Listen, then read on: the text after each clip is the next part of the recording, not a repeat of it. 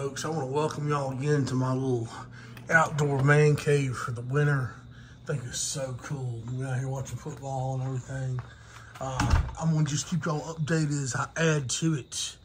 So we got some Christmas lights up here. I don't know if y'all saw that last time. That's a 75-inch. Now, what this video is about here is this heater.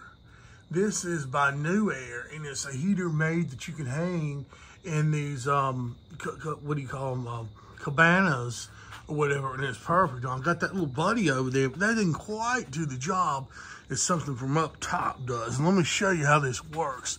This thing is so cool. It's just hung it up there, super easy. It's got a remote to it. Got a little light on the bottom if you want that.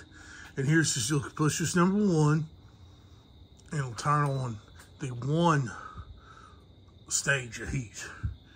You want to kick it on in to high, push number 2, you got 2 stages. I mean, that thing will put some heat on you, folks.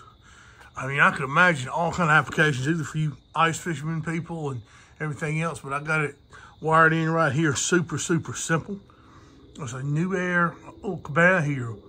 Awesome little idea, but that's what I wanted to talk to y'all about tonight here in my little man cave cabana deal. Love y'all, and y'all keep on liking my videos, sub my channel.